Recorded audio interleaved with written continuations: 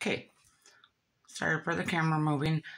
Since my last video on the Temu haul, I went in right after the video and I started doing my supplies that I got from Temu. I put all my shapes in this binder. And I did other things in this one. I did the alphabet and I labeled it alphabet. I don't know if you can see that. Put alphabet. Then I went down and moved this tab down just a little bit. Marked it animals and put all my butterflies and birds and stuff like that in there. And then the new stencils I got, I marked flowers.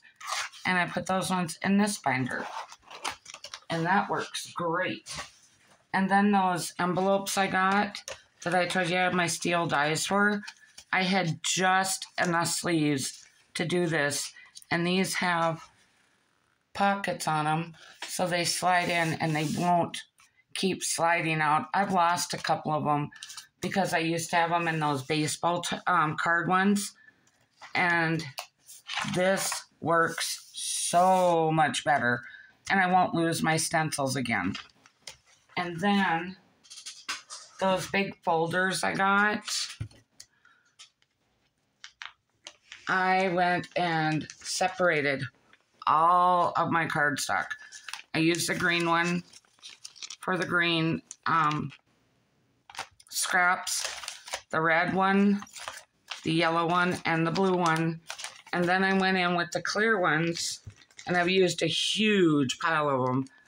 I did my brown, separated the gray, the teal, because I love teal, so I use it a lot. My purple, I didn't think I used purple a lot in scrapbooking, and I have a lot of purple scraps. Then my pink, my white,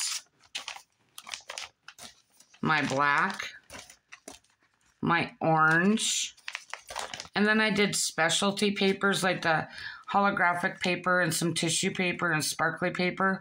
I did that one in there, and then all my multicolored papers I just put in here, and then they're gonna go into the white cabinet drawers, and it'll be so much easier to sort them and grab when I want to go and do a scrapbook layout.